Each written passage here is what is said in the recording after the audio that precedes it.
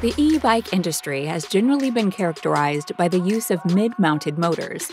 Relatively recently, MAHLE managed to revolutionize the industry by introducing highly efficient rear motors for high-performance cycling solutions that are lightweight and interconnected with the rider's biometric data and all the bike's peripherals, allowing a holistic experience perfectly adapted to the needs of the most demanding riders. If you are an e-bike enthusiast, you have surely asked yourself, or asking yourself questions such as, could rear motors replace mid-motors in the industry?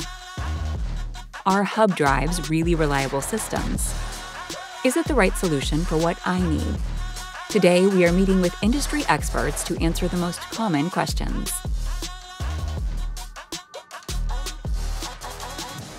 Jaume, Joseba, thank you both for being here. So, Jaume, first of all, and the most important thing, which is the difference between a hub drive system and a mid-drive system? The main difference the main characteristic is the position into the bike. The hub drives are located into the wheel, could be front and rear, and the mid drives are located into the bottom bracket area, yes. This is the main difference. And what are the main advantages of each of the systems? The main advantages or the main characteristics of a hub drive are basically that it's totally cadence independent, is located into the rear wheel, and therefore the power is delivered directly to the wheel and it's not passing through the transmission.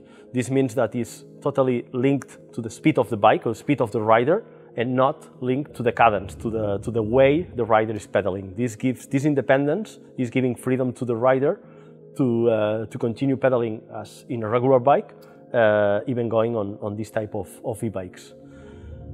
On the other hand, the mid-drives are linked to the cadence and totally independent to the speed, which means that you can get higher power at lower speeds. So when you are in a very, very steep climb, maybe above 15%, in that occasions is when you can get a lot of power coming from the unit, even in lower speeds, and you can play with the cadence just to get it on when you need it. So, from what you say, I understand that the gear ratio can affect the assistance. For sure, especially on the mid-drives. As the power coming from the drive unit to the wheel is passing through the transmission, it's totally depending on the gear.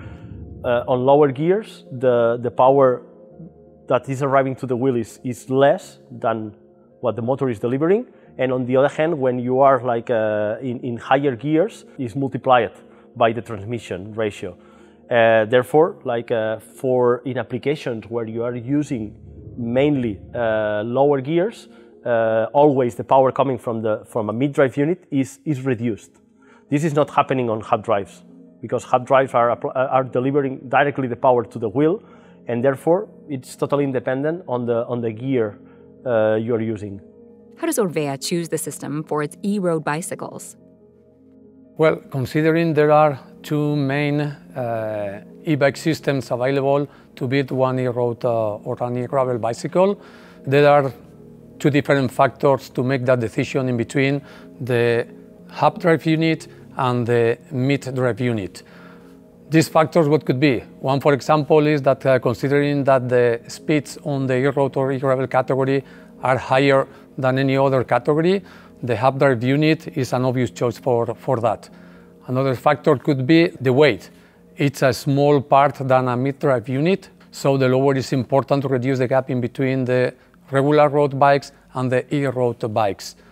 Additionally, the possibility to fine-tune the motor map, it's quite important to achieve our target to have a supernatural pedaling bicycle system. And finally, the aesthetic. It's pretty important for the e-road consumers or e-gravel consumers that the bicycle looks like a bike, because actually it's a bike. So a small size, and on the rear hub, it's perfect to make almost invisible the e-bike system on a road bicycle. What could you tell us about the weight? The weight is a key in the bike industry, especially for the high-end bikes. Every gram counts. We worked heavily in order to reduce the weight of the drive unit, and we managed to bring to the market the lightest drive unit. The weight is around 1.4 kilos, And and working on that was a key for the teams in order to reduce the weight that we are having on the rear wheel, and therefore the dynamics. These type of e-bikes are like the same than a regular bike. And what about the integration?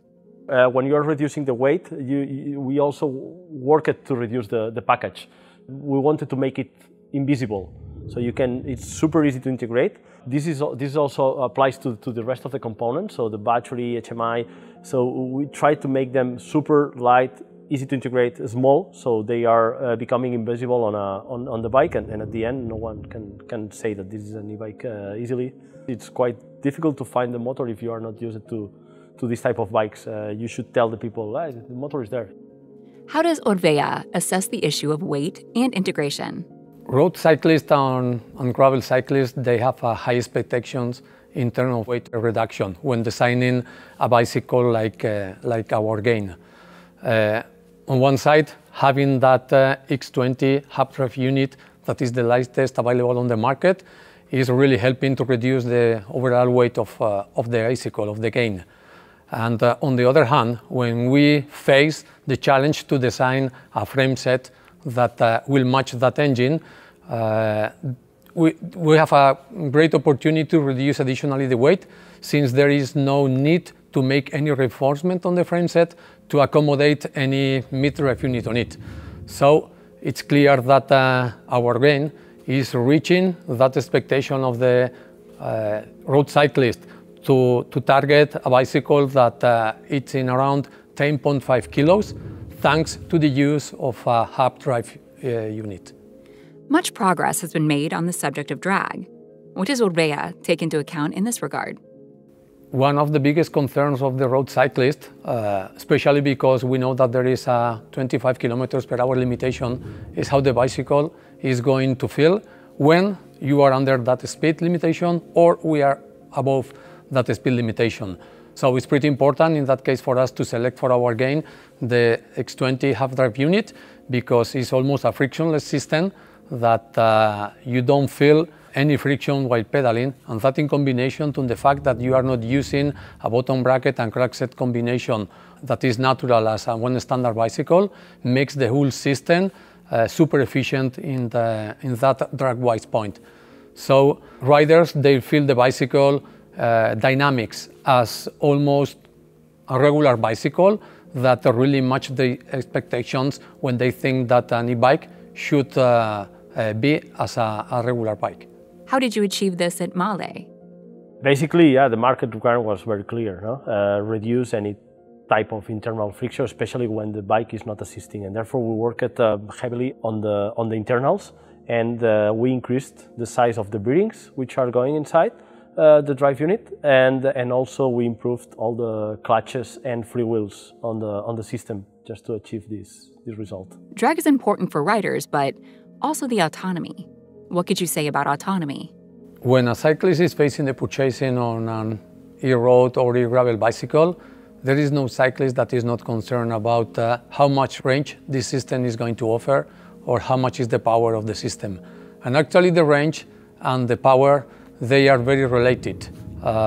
So that's the reason because we have been working on a motor map that offers a perfect synergy in between the cyclist and the system. That means that the system is only releasing power when the cyclist demands the power. The system works in a perfect synergy. The more power the cyclist demands, the more power the system is releasing. So that not only helps on that natural pedaling, but also reducing the big peaks on battery demand that increase the range of the whole system and allows the riders to ride much longer than any other system available in the market. I would say that just underline what Joseba was mentioning. The system is mirroring what the rider is doing. No? It's like amplifying what the rider input. And therefore, it's like you have power when you need it, but when you don't need it, motor is totally stopped, and therefore saving energy. You know, this way we can manage to achieve even 4,000 meters of climb for a rider of 70 kilos. And you know that the autonomy, the range depends a lot on the type of rider, type of terrain, weather conditions, if there's wind. I don't know, so many topics involved. It's a combination. This is what José was mentioning. It's a combination between the power, battery capacity, and the range you can do. Have you taken into account issues such as speed when optimizing the system? Sure. The X20 is specially optimized for these high-speed applications, and therefore it has like the best efficiency in the speed ranges going from 15 to 25. And in this type of applications, like road and gravel, is where you are when you are going assisted, is where you are staying most of the time. And therefore, is when you are getting the best results from our system. And this is the result is that you're extending the range. And what about the range extender on the Orbea Gain? Even if we have been able to fine-tune a system that is allowing the cyclists to have a huge range of 4,000 meters of elevation, there are some that probably they are not that fit, or they intend to go for long rides on the mountains. They have kind of concern about if the battery is going to last that much. So the perfect solution is to have this range extender that still is able to increase the range of the whole system in around 1,500 extra meters. Joseba, Jaume, thank you very much. I think we have solved many of the doubts that most people who are interested in this world may have. And to those who are watching the video, we hope it has been helpful. And as you know, stay tuned for more.